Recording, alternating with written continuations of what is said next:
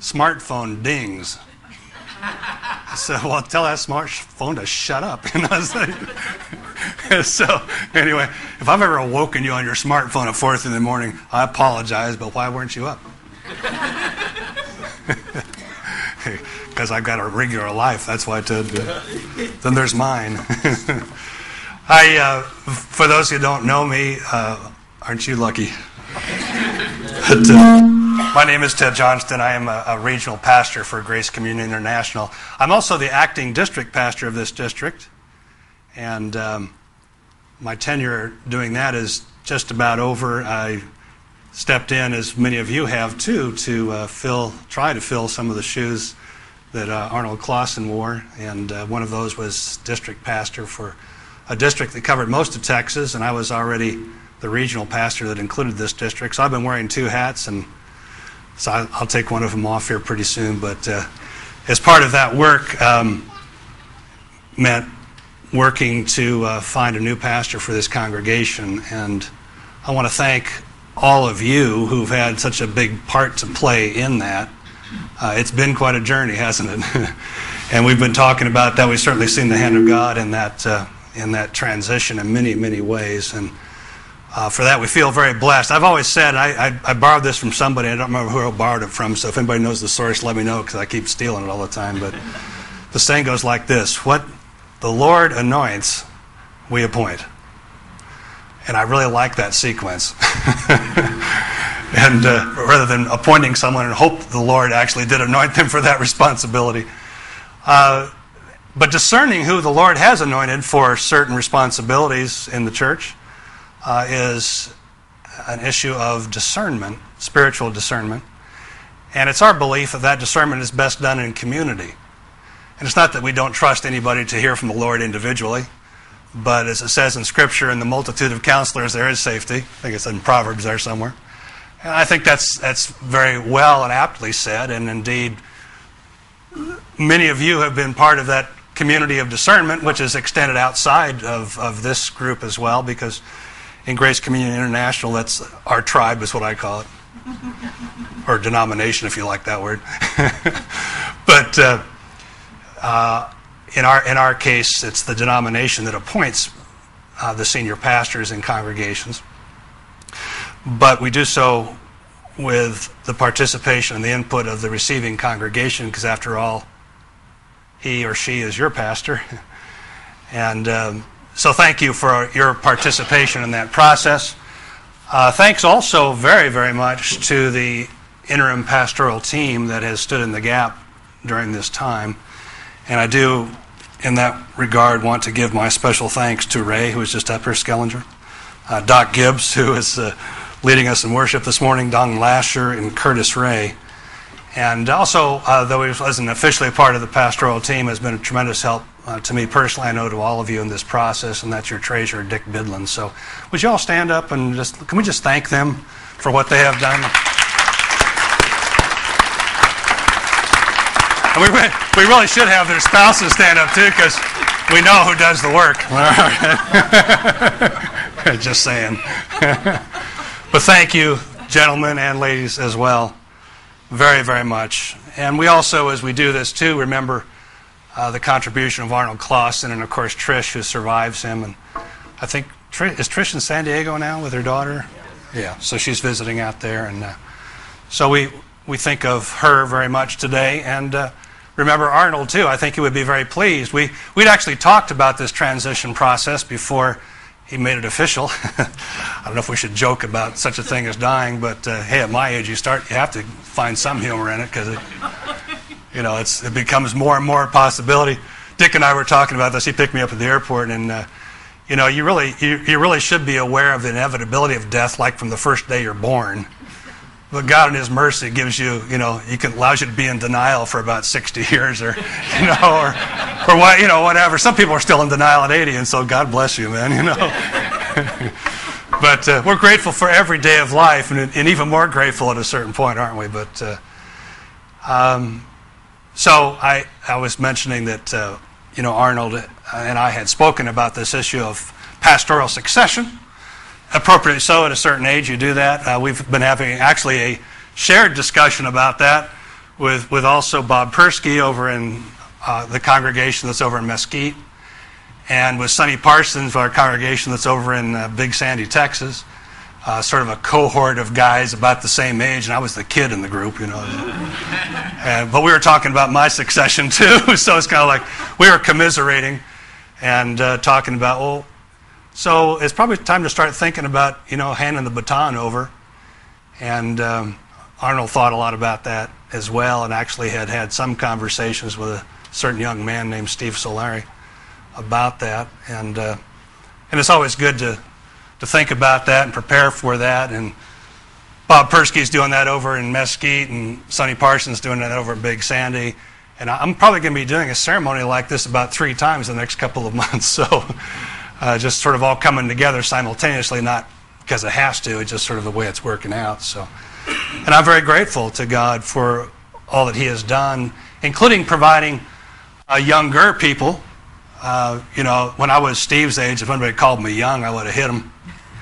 And I'm less violent now than I was in those days. But you know what I'm saying? It's like, I always wanted to be older than I was until like about last year. But anyway, but people who have been called by God, prepared by God, groomed by God, you know, our camp system that you just got a view of that one in Oklahoma City, and Pastor Mike Rasmussen was there on the chair talking, and by the way, he is my associate regional pastor, and he sends his greetings. He's likely to be the one most directly working with this congregation going forward, but we'll have more to say about that pretty soon. But anyway, he's here in spirit. He couldn't be here in body today, but greetings from him as well. So thinking about all those things, the journey of preparation through the camp systems have come many young men and women who clearly had the call of God in their lives in pastoral ministry. Some of those have entered into our internship program. One of the young men that you saw in that video is Joe Brannon. They actually had to move from Oklahoma City to the Dallas area. They're now keyed into ministry in our Mesquite congregation. Joe's probably going to enter the internship program pretty soon.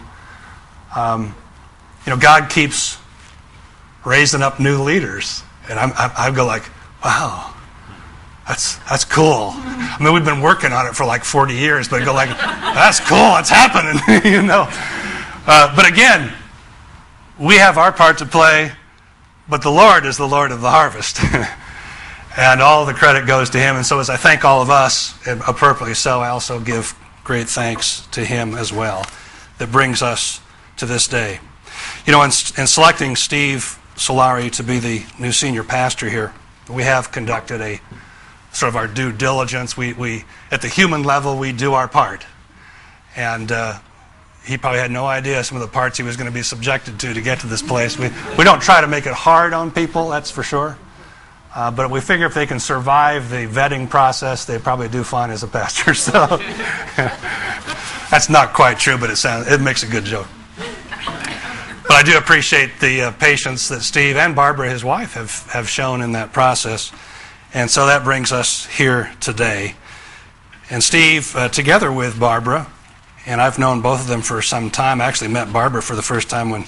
Were you a freshman when Tracy was? Yeah, she and my daughter Tracy entered Ambassador College in Big Sandy in the same year, and were dorm mates. So I met her as I helped my daughter unpack. And that was like 5 years ago. Plus, 30 or something. But anyway, so it's a real treat to me. And I've known Steve but especially his mother and his sister, who are in New Hampshire, for quite a long time as well. So, and then I've run into Steve and Barb both a lot in Nashville, where they moved from here. So it's really a real treat and a blessing to me to have a part in today what is the installing of Steve as your new senior pastor. I love that term. It sounds like I'm a plumber. I am here. I am the plumber. And but that's what it's traditionally called, so I won't change the tradition. But what I want to do is I want to preach to Steve now, so y'all can listen in if you want. Or take a nap if you prefer. But actually don't take a nap, because actually what I'm going to talk about has applicability really to all of us. But there is a particular gifting, and there's a particular calling upon a man or a woman who enters into pastoral ministry. And I thought I would remind Steve of what Peter said. That's a pretty good authority on how to pastor. And I'm not sure I'd want to have to walk in Peter's pastoral shoes, or sandals, I guess, in his case, because that was a tough circumstance to be a servant of God in. And indeed, 1 Peter that he wrote along with 2 Peter is principally about enduring through suffering. And I thought that's a good thing to talk to Steve about. He has no idea. No. We won't get morbid here. Actually, this is quite encouraging, but I'm going to read this to you. You can look up on the screen. This is 1 Peter 5, verse 1 through 4, and I think it's an appropriate charge to pastors. In this case, he mentioned elders, and scripturally, elders and pastors are sort of synonymous. Elder is the ordained title, if you will. Pastor is the responsibility. So he says, to the elders among you, who these Christians he was writing to, these congregations, I, Peter, appeal as a fellow elder, a witness of Christ's sufferings, and one who also will share in the glory to be revealed. And here comes the charge. Be shepherds of God's flock that is under your care, serving as overseers, not because you must, but because you are willing, as God wants you to be, not greedy for money, but eager to serve, not lording it over those entrusted to you, but being examples to the flock. And when the chief shepherd appears, you will receive the crown of glory that never fades away. The word of the Lord through Peter to Steve. And to all elders, and I'm sure you'll see whatever your calling of service is within the body of Christ, really to all of us. And Peter's charge, I think, if you look at it, kind of has three parts to it. It involves the mindset and the method and the motive of leadership in the body of Christ. The mindset, the method, and the motive. Let me unpack each of those for you. Let's start with the mindset. Look at that passage. There are two bookends. The first is Christ's sufferings. That's where it starts. And where it ends is the crown of glory. It's really important that pastors understand that that's the order it comes in. By the way, that's true of all Christians. There are sadly certain Christian theologies that think that what it's about is the crown of glory now, and that suffering is somehow a symbol of God's disfavor.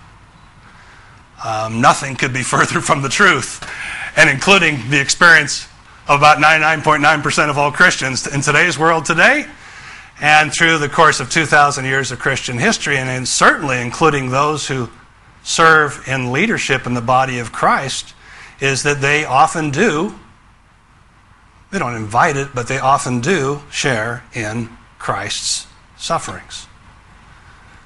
We live in a time, at least for now, that you don't suffer a whole lot to be a Christian. I mean, there might be some anxiety, but, probably not a lot of you are going to be martyred today for the cause of Christ. But there are going to be a whole bunch of people elsewhere in this world today who shall be. And so I encourage congregations to always pray for the persecuted church, which is growing bigger and bigger as we speak. And indeed, many of those who are in leadership positions, the pastors, are the most vulnerable because they're the most visible, and often are targeted specifically for martyrdom. And I don't want to get all morbid. I don't know that Steve is called to be a martyr. One never knows. We are in Dallas, after all. But anyway. I had to say that. Roll Tide. No, actually, I moved to... I'm going to get martyred before this thing's over if I don't watch it. I moved to Alabama about 2 years ago from Northeast Ohio, just before the Browns got Johnny Football, the savior of the Browns. Do you guys pay any attention to that anymore? Okay, I just wanted to know. I just checking my Texas friends here, because surely there's no joy in your professional football team here. But anyway.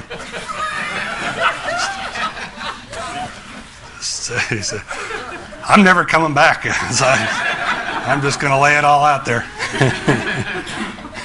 But I spent a whole lot of years being a Browns fan, and So I've been suffering for the cause of football, but I don't know if Jesus had much to do with it. But all kidding aside,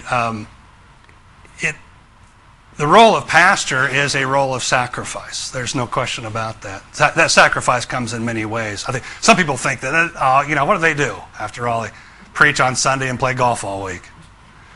And I suppose some do. Just none that I've ever known, but maybe there's somebody out there. I think you guys know better. You've had a marvelous example of a servant who gave of himself sacrificially, and I believe that's also what your new pastor is as well.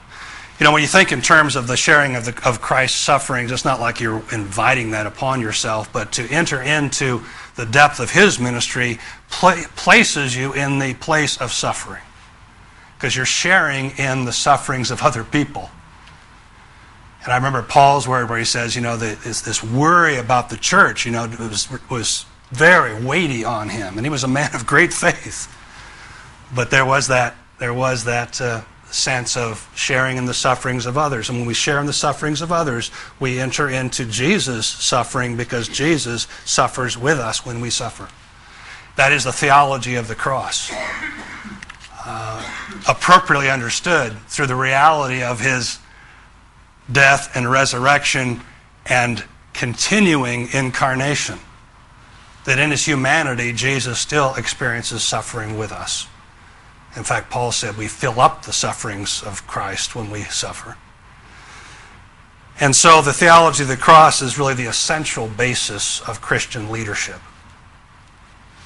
And I don't mean to scare people away from Christian leadership. That's not the point. But anybody who's been a faithful leader within the body of Christ knows that to be true.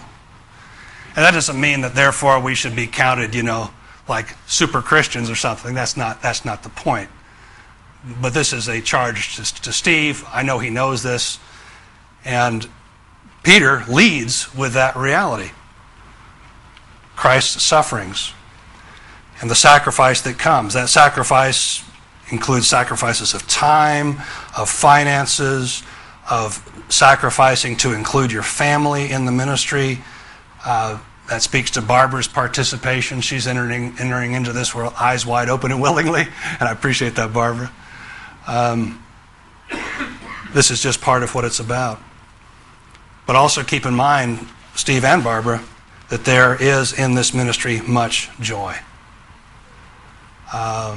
Because joy and suffering are not contradictory at all.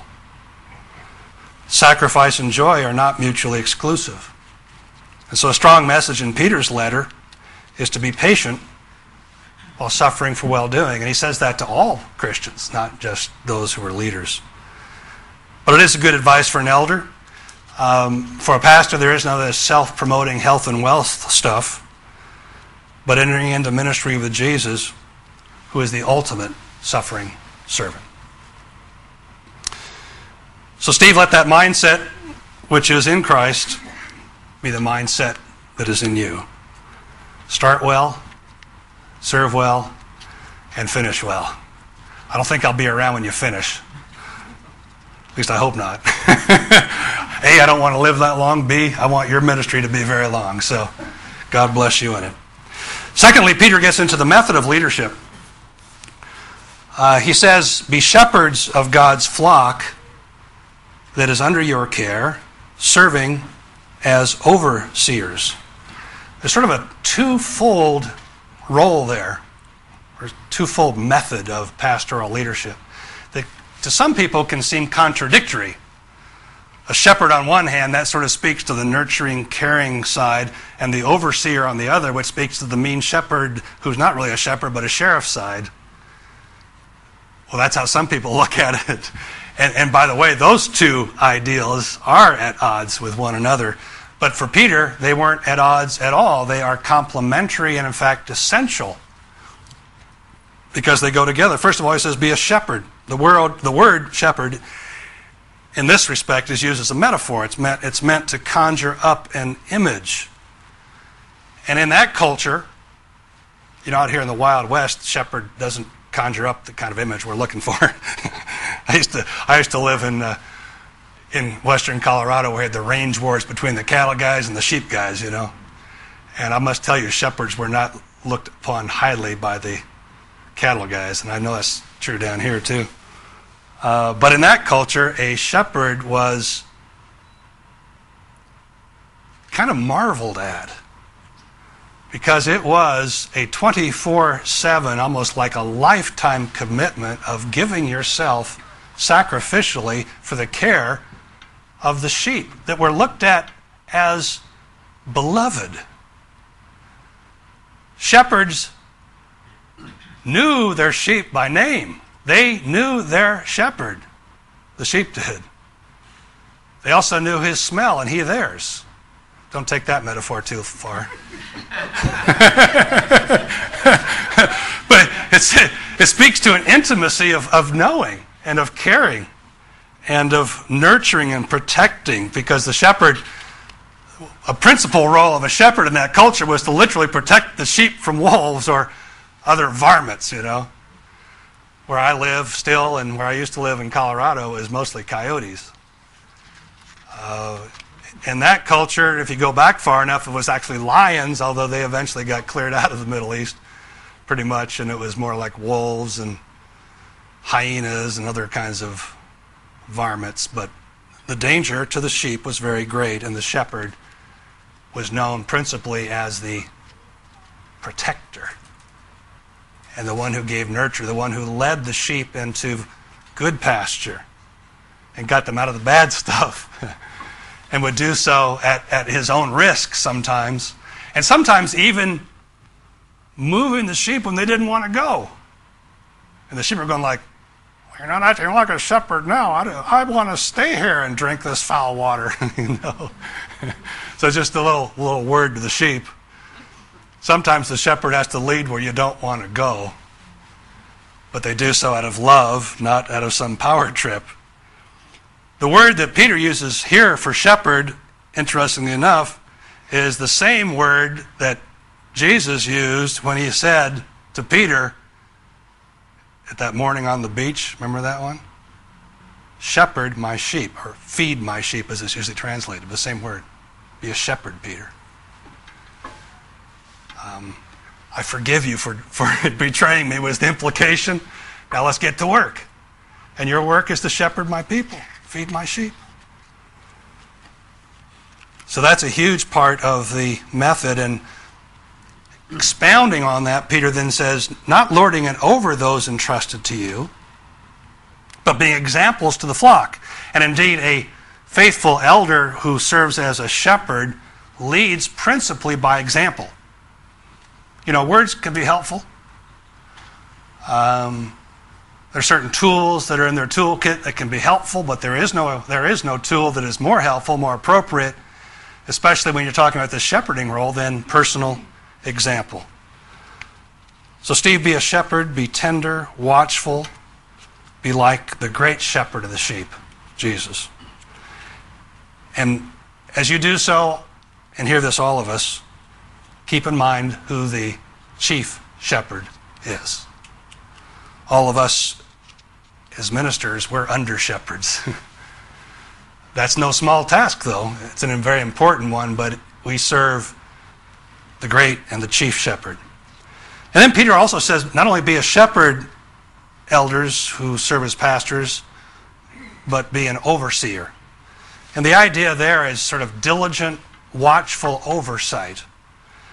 It really speaks to the issue of an involved leader, of one who's active, who's constantly in the middle of the people, but doesn't necessarily stay right where they are, often has to go out ahead to kind of chart out the territory.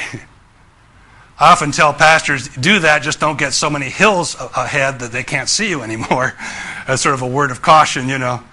I'm preaching myself now because, as my wife said, I married a fast horse.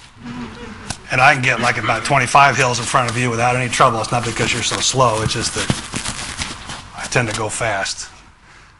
That's not good. So I don't know about Steve, but I'm talking to me now.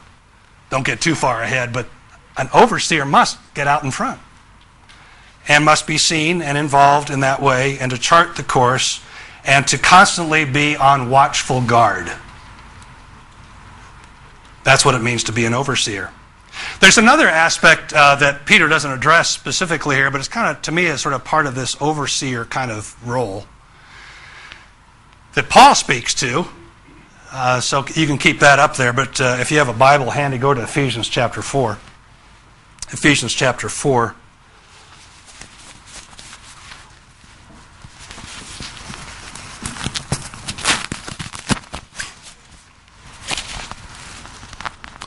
Sort of drooping here. Here we go.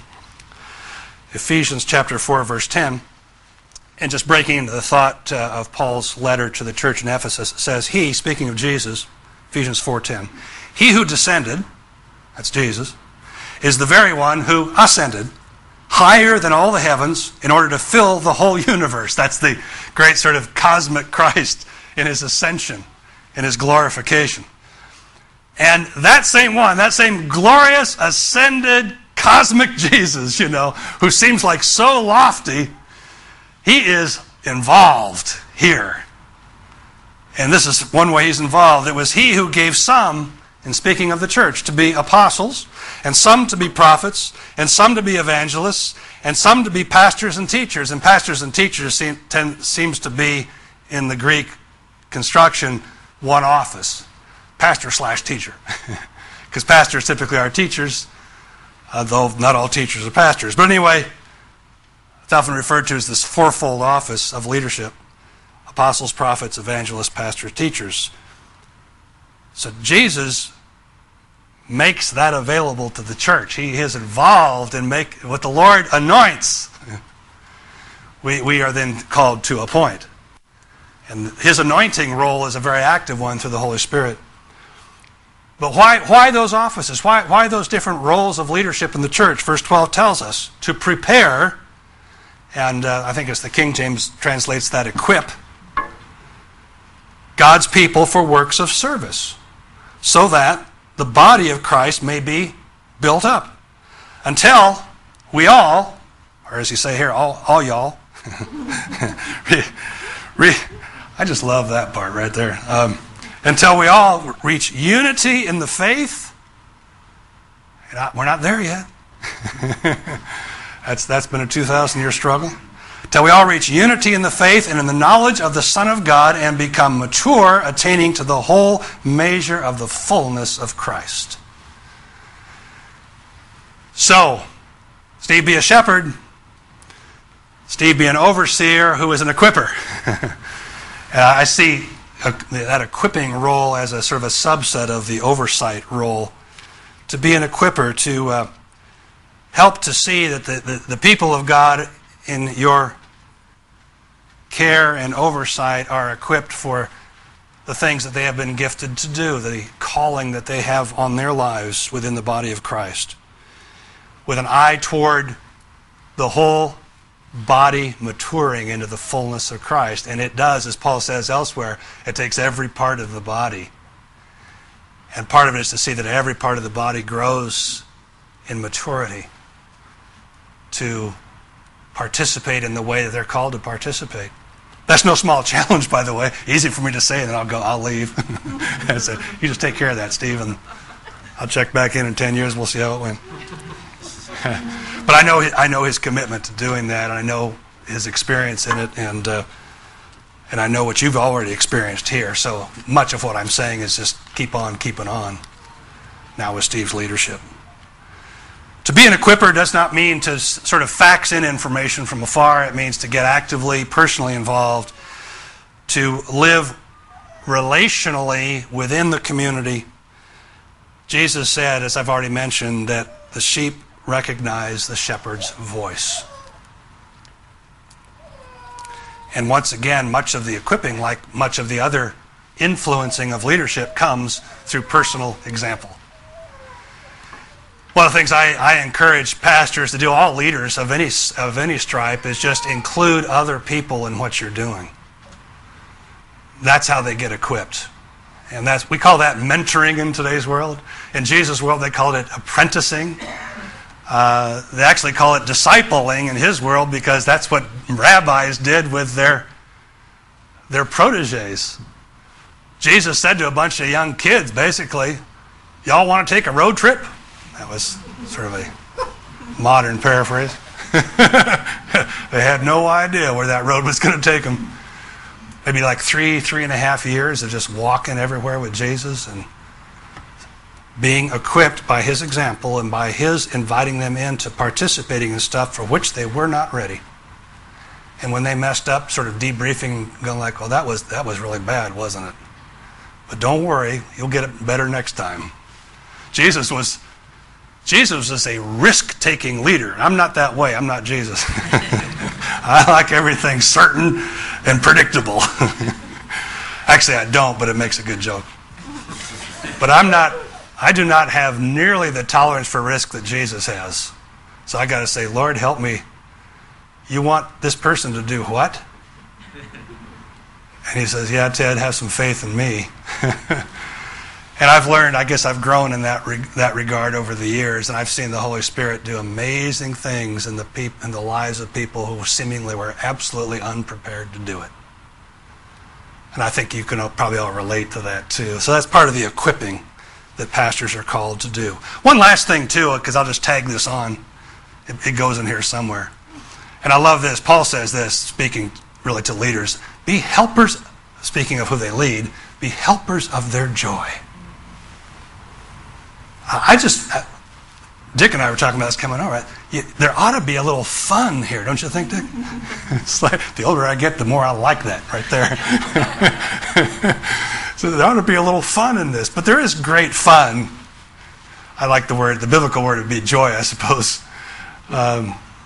in actively sharing in what Jesus is doing. And you may suffer because of it, but it's still fun. The fun usually comes after the suffering ends. Then you can talk about it around the campfire. But you with me on that? Clearly you're with me on that, or you wouldn't be sitting here. So thank you all for that. Thank you, Steve, for your commitment to that. Also, with regard to this issue of method, of being examples to the flock, as to be a shepherd and an overseer, again, I emphasize that Peter says, do not lord it over those you lead. I'm not emphasizing that because I think that Steve is likely to do that. That's not my point. It's just that I know that some of the challenges of being a pastor can lead you in that direction, even unwittingly. And I say that to all of you because many of you here are in leadership positions. And I think it's a constant battle not to do that because leaders have authority. And it's easy to slip into using that authority in a way that you become more of a lord than a shepherd. So that's something to keep in mind. Jesus clearly shows by his own example that we are not to lead through power, but also we are not to move in the opposite direction of abdicating responsibility. So it's not like there's only two choices. Beat people up or ignore them. But that's what you see so often in this world. And in the leadership examples often that they're seen. Sadly, sometimes in the church. Instead, the way of Jesus is to develop kind of a rhythm of leading that is shepherd-like and includes those characteristics of an overseer, but is involved relationally with people and influences, which is what leadership is, right? Leadership is fundamentally what? Influence. In ways that are loving but are direct and meaningful. So that's the method. So we talked about the mindset, we've talked about the method, and I'm now going to the third point because somebody needs to get the kids. You remember that? See? What a mind I have to remember that. Okay. Method, the mindset, now lastly the motive. Peter speaks to that this way. He says, do these things, be a shepherd, be an overseer. Take on this responsibility, fulfill this responsibility, not because you must, but because you are willing, as God wants you to be. And not because you're greedy for money. There's no danger of that in our fellowship. Well, you can be greedy for money, it's just your greed shall not be fulfilled. So, not greedy for money.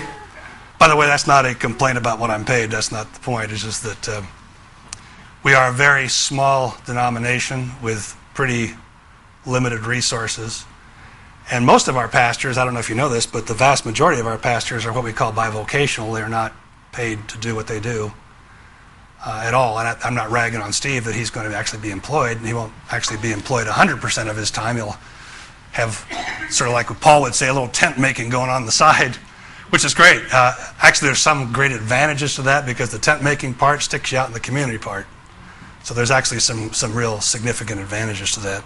But whatever the arrangement, he speaks to the issue of motive. Do it because you want to. Now, some people have a problem with that because, like, well, you shouldn't want to be a pastor. That's kind of like self-promotion. Well, that's another problem. But I'll tell you what, I can tell you this from personal experience. When the Lord gets a hold of you and calls you to be a pastor, you want to do it so badly, it hurts. It makes no sense on paper, for many of us. But that's all right, because that's not what it's about. So to desire the office of an elder is, as Paul said, is to desire a good thing. Because the motive is right. And you do it not because you must, not out of some sense of being a compulsion or a wrong kind of obligation, but because you are willing. And not greedy, is no motive that way, but out of an eagerness to serve. And I am so grateful because I supervise a whole bunch of pastors in one form or another and work with many others as an equipper, and is to see that motive so clearly evident among our pastors. And that, I'll tell you what, that's a beautiful thing. That's a gift from God. It was not always that way in our movement. I'm not saying everybody had different motives than that, but from what I see these days, that is the motive. If it weren't, they wouldn't be doing it. And I thank God for that, and I thank God for Steve's motive in that way. So Steve, your service as pastor is not to be offered for any of these self-serving reasons that Peter says no, but rather is to be offered with a willing heart that eagerly wants to serve the Lord by pastoring this people. And this people, by the way, extends right out into the street. For indeed, in many respects, a pastor is called to not only pastor the flock that has been gathered, but those part of the flock that have not yet been gathered. In fact, Jesus, giving the example, said, I'm willing to leave the 99 in appropriate care, but go after the one. And that, of course, is part of the calling and also sometimes part of the suffering, because those are tough calls to make sometimes. But the Lord will lead. Fundamentally, and above all, the motive for serving as a pastor must be love for Christ and love for people. The two great commandments. Love for God, love for people. So Steve, let God's Spirit, through His presence and His written word, define your ministry. So I'm done with Steve. Until I talk to him on the phone, because I have the blessing of continuing to sort of mentor him probably through the end of this year, and then Mike Rasmussen is going to pick it up from there, because I will have taught Steve everything I know. It takes about 10 minutes. I don't got that much. But we like to have multiple voices speak into a person's life, and I'm grateful for Mike's willingness to do that. But I will say this, and Barbara, it's not about trying to get you for free now. It's like you get two for the price of one. That's what you do. So I'm really cautious about that. But I'll say this now because I know Barbara, I know her sense of also calling to really a couple that serves together in this kind of ministry. You are gaining a pastoral couple. Be careful about what that means. And be careful to give Barbara space to be who she is in Christ. So I don't want to embarrass Barbara because I didn't tell her I was going to say that. And it's not like I'm all worried about you guys in that way. But I think it's just good to be reminded of that. In part because of our history, which was Well, I don't need to go into that. Several of you have been around long enough, you remember. But the point is that she has a calling on her life. Her calling, obviously, is with her husband in many respects, but actually how she lives that out, I suspect she'll have to figure out over time. So give her space to do that. And allow her to offer her spiritual gifts back to the congregation as the Lord calls her and defines that for her specifically. Okay? I'm going to ask you some more questions, congregation, in a minute. And if you say no, we're in deep trouble. But we sort of already asked you, So we've been here before and had some of these discussions, and so this is kind of a making official what we've already done unofficially. But I'd like to ask Steve and Barbara to come forward if they would. And also all the elders that are present with us today, including Pastor Lee Berger here, who drove in from the vast wastelands of East Texas. I didn't get up at 4:30. You didn't get up at 4:30? No.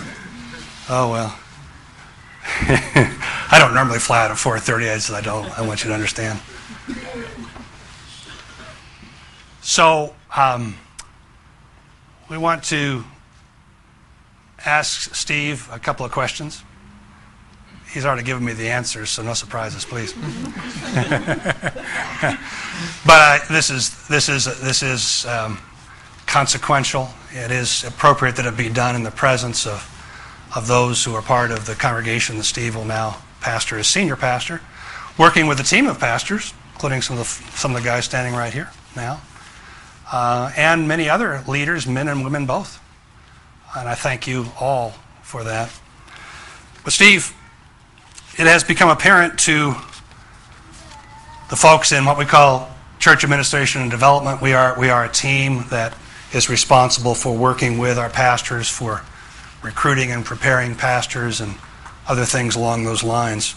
And it has become apparent to us, and also to those here in your congregation, including the gentleman who has served as the interim pastoral care team, and the congregation at large through the surveying that we've done, that Jesus Christ has indeed called you through the Holy Spirit to the office of Senior Pastor of Hope Community Fellowship, which is a congregation of Grace Communion International.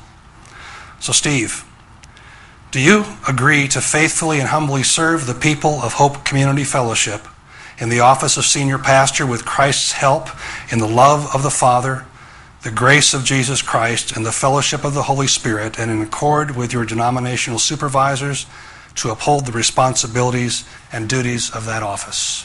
I do. And Hope Community Fellowship, this is for all of you. Will you, as members of this congregation, faithfully support Steve, pray for him, and uphold him in the name of Jesus Christ in his office here of Senior Pastor? We will. All right. By the way, thank you very much for that, because I've been around a few years and I know what that means. And it's very, very much valued. In accord with, so often the example in Scripture is the commissioning of a leader, whether it would have been a king in Israel or other types of leadership. I'm going to anoint Steve with oil and ask the elders to join me in laying hands on him as we pray a prayer of commissioning.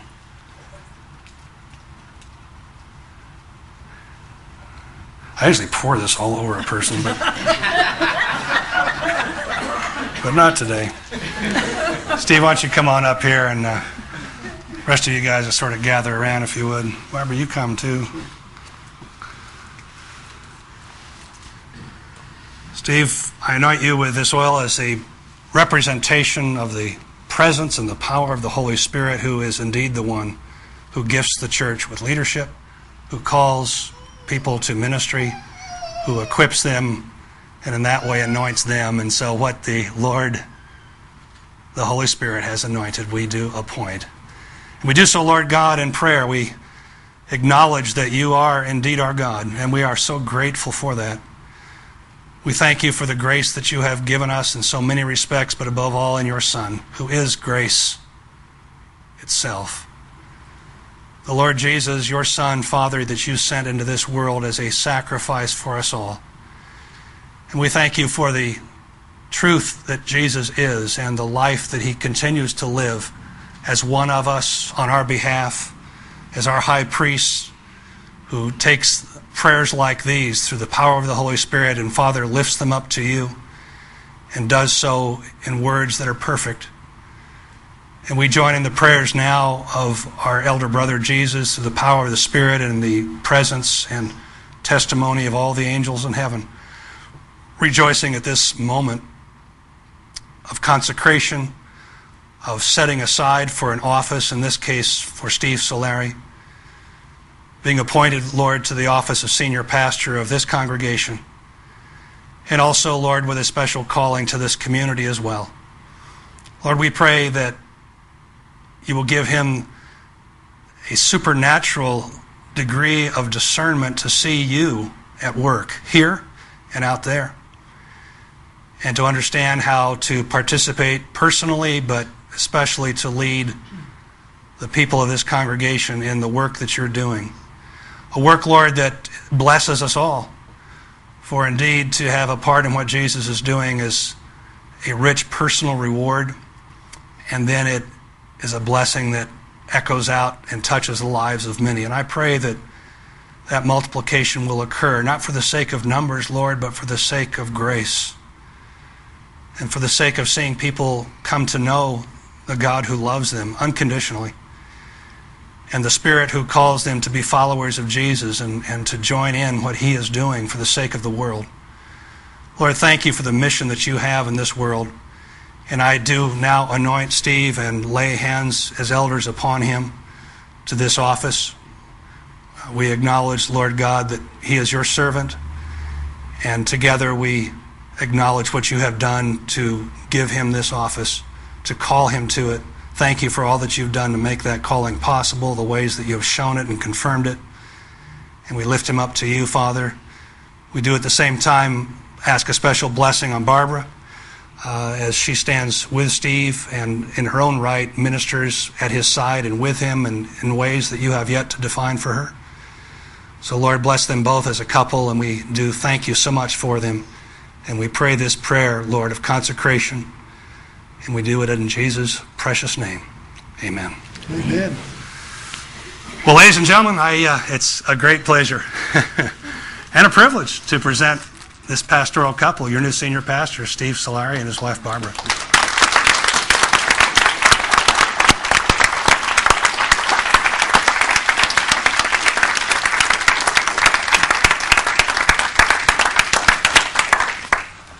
Steve, the lectern is yours.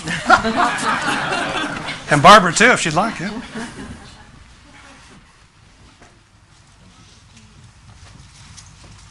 I thought about what to say this day, like for the past 6 months, and yet I still draw a blank all morning long. And I just want you to know that it's been an amazing journey for us, because we both really believe in teaching and in practicing listening to God. And I think that's something that all of us do on a daily basis, and it's so thrilling and so humbling and so amazing when God speaks clearly to you. And I think that this whole process has been something that Ted mentioned a few times. It has been something that's just so clear. I mean, it's as if, the burning bush, seems about equivalent to what we've gone through. It's just like from every direction there's been confirmation that, we're to be here together, all of us here now. And it's just it blows my mind, and it's just amazing and humbling, and I really feel like God's going to do something big in the colony, and I'm just glad he invited us to be here, to be with you guys, to experience it. So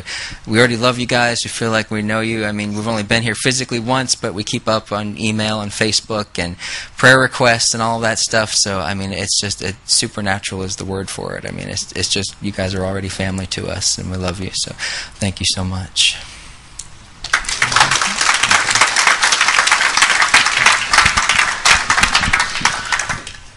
Now that you're official, both of you, we now have the keys to the kingdom, to the building, and we want to present these to you. You get to pick which one you want. You know, if you don't like that one, you swap with your wife. But thank you. We really appreciate it.